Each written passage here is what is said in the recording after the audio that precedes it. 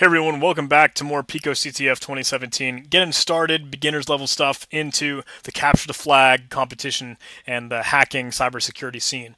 So we just finished up Leaf of the Tree, another 20-point challenge. We're moving into some harder, more difficult challenges. So let's keep on that trend. Let's keep that trajectory. So this is another miscellaneous category challenge called Long.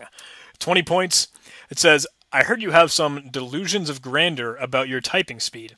How fast can you go at Shell 2017 PicoCTF.com 44840? So that style, that syntax, that kind of the typing thing that we're used to, is given that host name that we've seen before and a port number that we've seen before. Just like when we did Internet Kitties, that challenge to use netcat for the first time. So when you see a colon in between a host name and a port, that's the syntax, that's pretty much the style. Okay, I want to use that port on that host. So it's probably saying that that is the service that we want to connect to with netcat. So let's use that same command, nc, and then netcat. Remember, it doesn't use that colon style syntax. It has a space between the host name and the port number. So 44840 or whatever your port number is. Let's connect to it. It says, to prove your skills, you must pass this test. Please give me the W character 652 times, followed by a single 0. To make things interesting, you have 30 seconds. What? Oh, geez. Okay. Let's hold down the W, but wait. That sucks. How are we going to know how many times we've typed the W?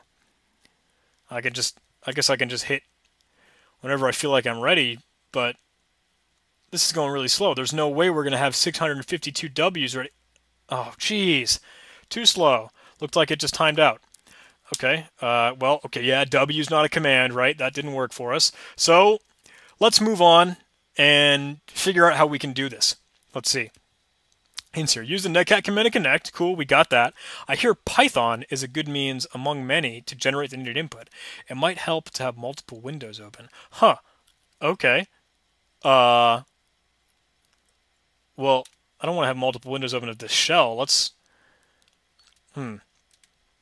Okay, so you guys remember, I'm trying to use this as a good segue to move into getting started with our own Linux virtual machine, our own Linux operating system and distribution that we can use, and we're not strapped to just this shell or this web shell in the PicoCTF game. So let's go ahead and try and get a virtual machine or a virtual box or a means of actually going ahead to try and create a new computer inside of our own computer. So VirtualBox is a good free means of actually doing this. And if you've never heard on that idea of creating a virtual machine, it's kind of like having a computer inside your computer. If you go to virtualbox.org and just going through Google, stuff like that, there's a big download button and you can see there's a save option. Okay, cool. So we'll go ahead and download that. Along with it, that will give us the means to create our computer or our new Linux operating system. All it takes is like a disk or like a CD to actually run a new operating system. But, whoa, we don't have any physical CDs or disks to be able to do that with, right? That's okay. All we need is an ISO file. And if you've never heard of those, that is like an image file, or not an image like a picture, but an image of like a captured disk or a captured computer or captured operating system or distribution. It's an archive file of an optic disk. A type of disk image composed of the data components of every written sector on the disk, including the file system or operating system and stuff like that. So once we've got VirtualBox downloaded, we can go ahead and run that and install it if we want to. I'll go ahead and hit next through all these things because I'm just a Windows noob.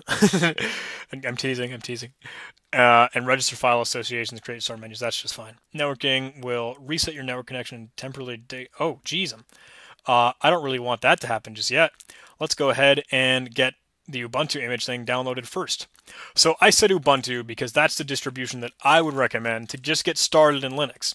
You can Google Ubuntu, and that is kind of, I don't want to say the de facto standard because that's not right, but it's like the most common. It's the most, I can't say famous because that's not right either, but it's the most friendly, the most Windows-like operating system to actually get engaged with Linux. So once you get to ubuntu.com, you can go to desktop because we're just going to run it on our computer whether or not that's a laptop or whether or not that's a desktop, you can see all these pictures of people using Ubuntu. Download Ubuntu, click the big green button, and they're on 1804 LTS.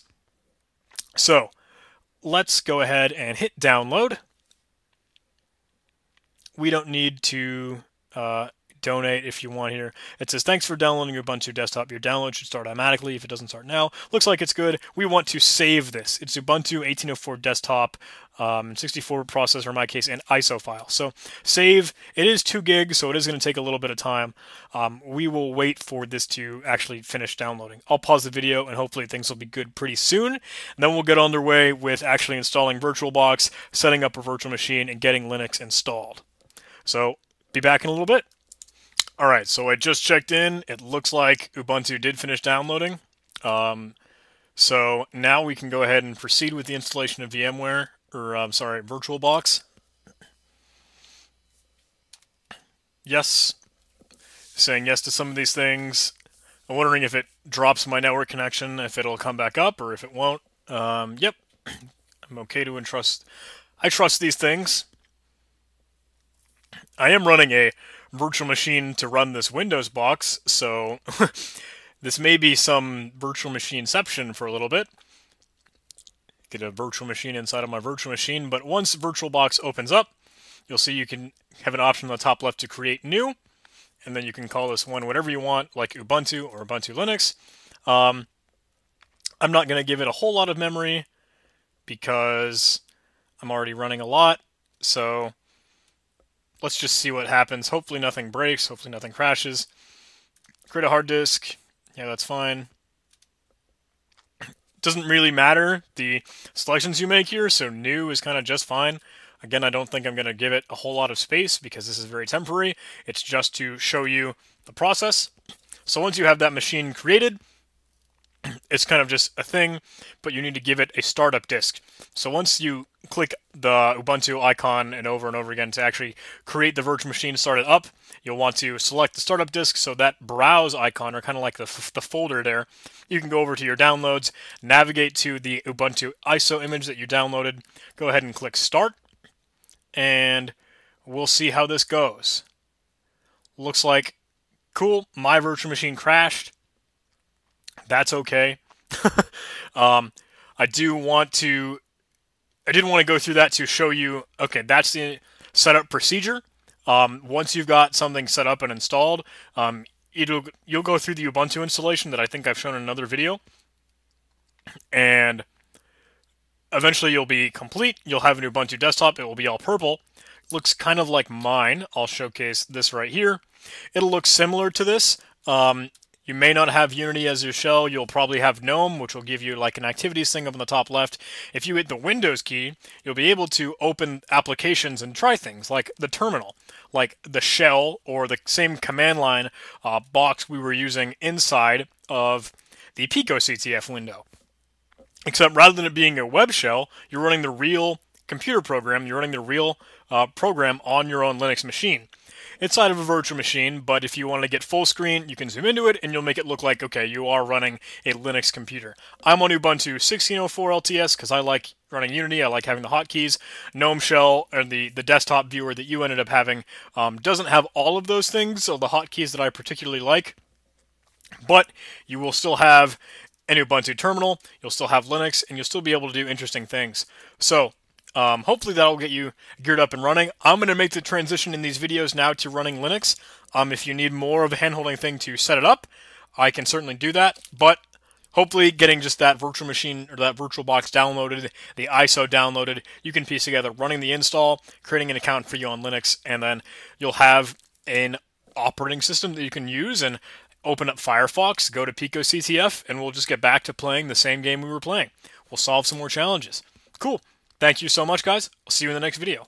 Hey, before I go, I do want to leave a little shout out for my supporters on Patreon: Spencer Clark, Gal Horowitz, Suzuki Attila, and Orgalathia and Ruli Destroyer of Worlds Bastion of Terror. Thank you so much for supporting the channel. $1 a month can give you, at least on Patreon, $1 a month can give you the shout out just like this at the end of every video. $5 a month will give you access to all of my content before it's released on YouTube in case I get it early.